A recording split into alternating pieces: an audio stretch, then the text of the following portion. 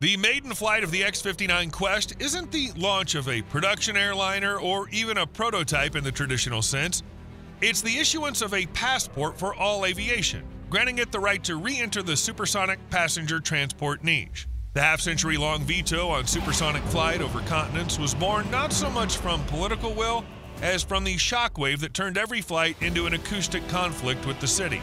However, today the X-59 has proven that engineering can master even the most elemental forces of nature. But how did the Lockheed Martin team manage to tame the sonic boom? And why will QueSST's success reverberate throughout the industry?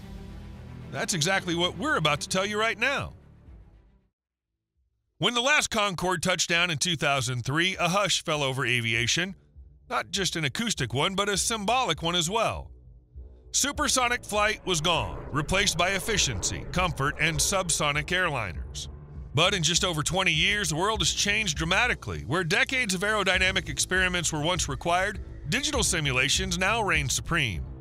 Artificial intelligence has become an integral design tool, and materials have acquired properties that would have seemed like science fiction to specialists back in the early 2000s. The X-59 QueSST, also known as Quiet Supersonic Technology, is an American experimental supersonic aircraft being developed by the Skunk Works division as part of the Low Boom Flight Demonstrator (LBFD) project.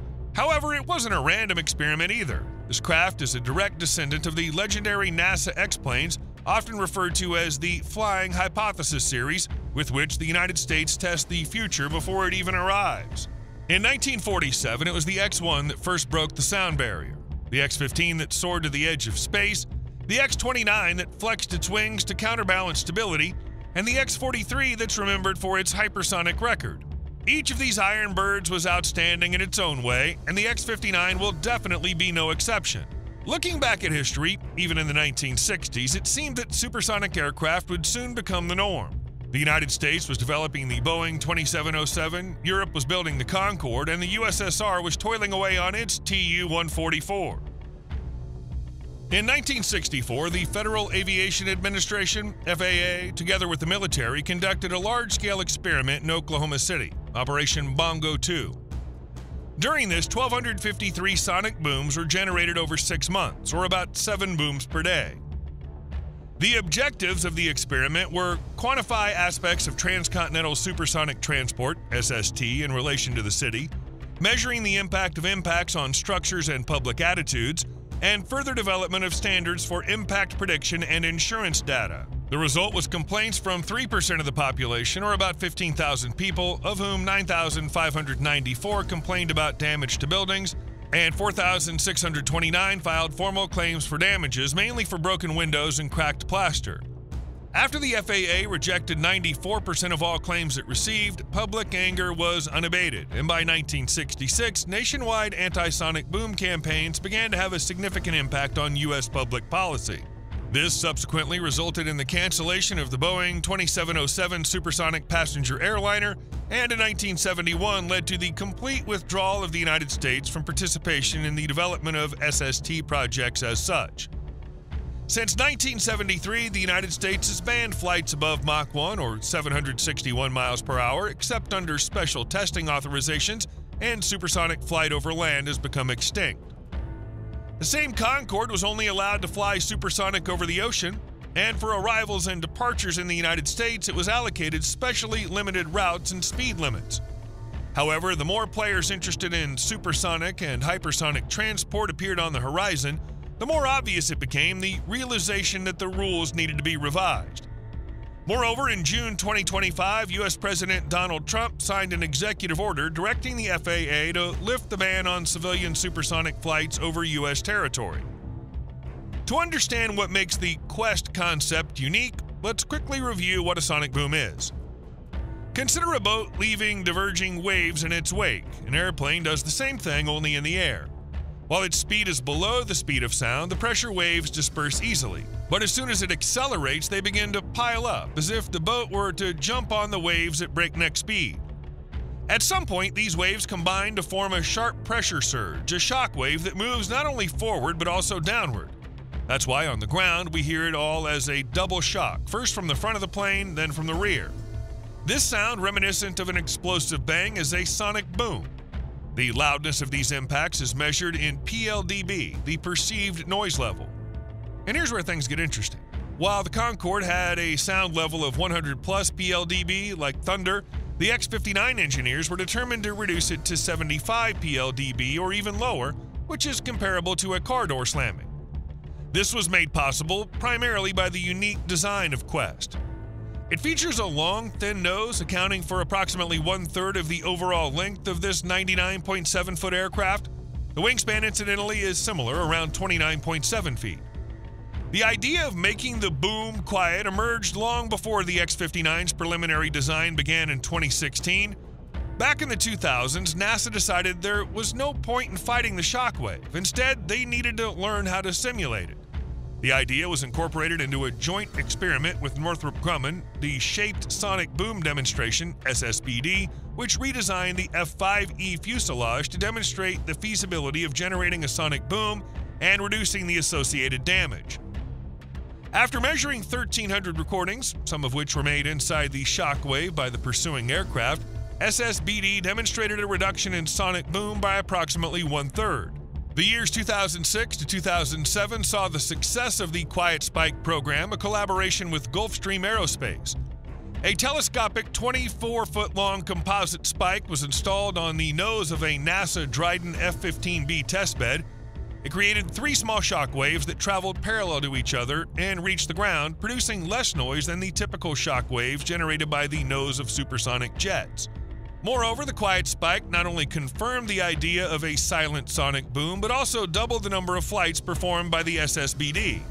Of course, this wasn't a switch to quiet mode, but it proved the principle that well-thought-out geometry of the fuselage and nose affects the shape of shock waves and therefore the volume on the ground. At the same time, the toolkit grew, from methods for calculating and predicting the propagation of booms to the PLDB loudness scales themselves, and the more accurate the measurements became, the clearer the target of 75 PLDB on the ground became as the bar for acceptable, quiet, supersonic sound. So here we are, with direct evidence of the sonic boom generating capabilities of the X-59, an aircraft capable of flying at Mach 1.42 at 55,000 feet, more than twice as high and nearly twice as fast as the conventional airliners we're accustomed to. This 300-pound, long, hollow-nosed behemoth is powered by a modified General Electric F414 GE100 engine, which has proven itself on the American Boeing FA-18EF Super Hornet, the Swedish Saab JAS-39EF Gripen, and even the South Korean KAI KF-21 Borame. With afterburners engaged, it delivers 22,000 pound-feet, 98 kilonewtons of thrust to the QueSST.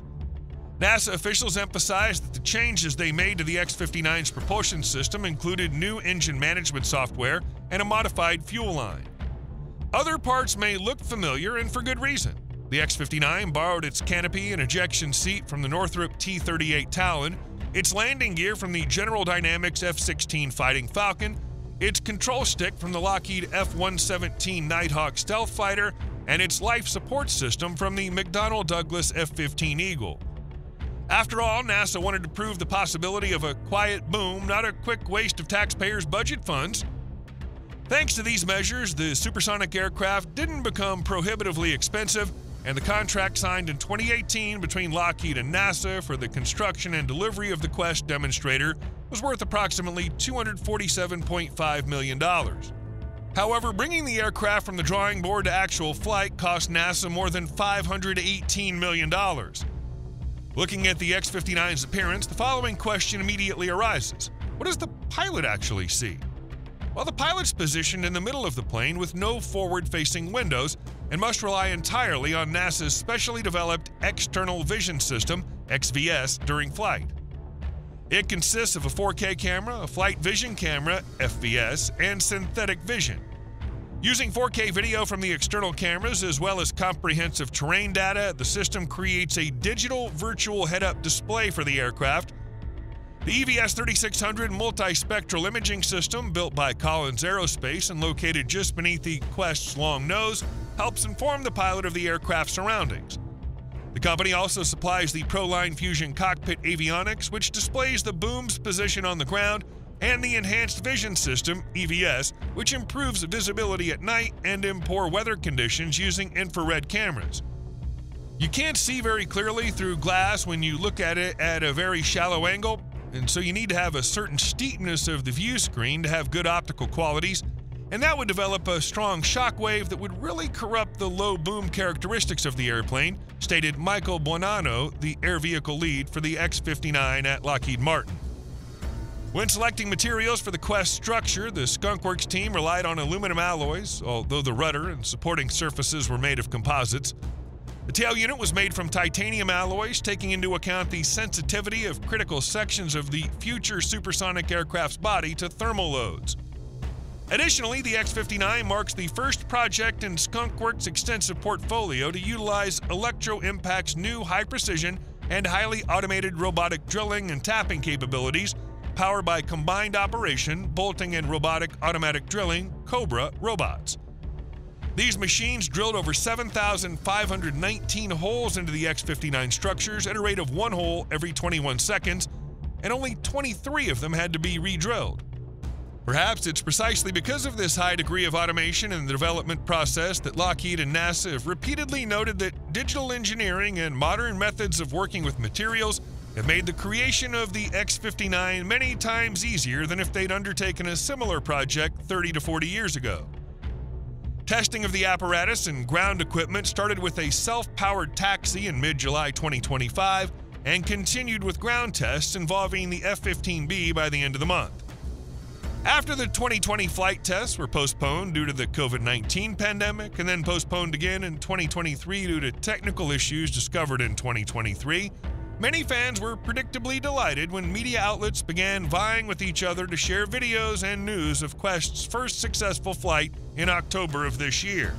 According to NASA, the X-59 flew at a lower altitude, around 240 miles per hour on its first flight to test systems integration, and further tests in the second phase of the QueSST program are planned to increase these speeds incrementally until it reaches 761 miles per hour at 55,000 feet. The third and final phase will be a community response study which will involve flying the X-59 over various areas of the United States. Residents of these areas will send feedback on noise levels, and specialists will be able to come to specific conclusions, making minor adjustments to the X-59's design or its speed characteristics if necessary. This aircraft's a symbol of collaboration between NASA and industry. It's not looking to break any records, but its significance to the industry seems far greater than many machines of the past.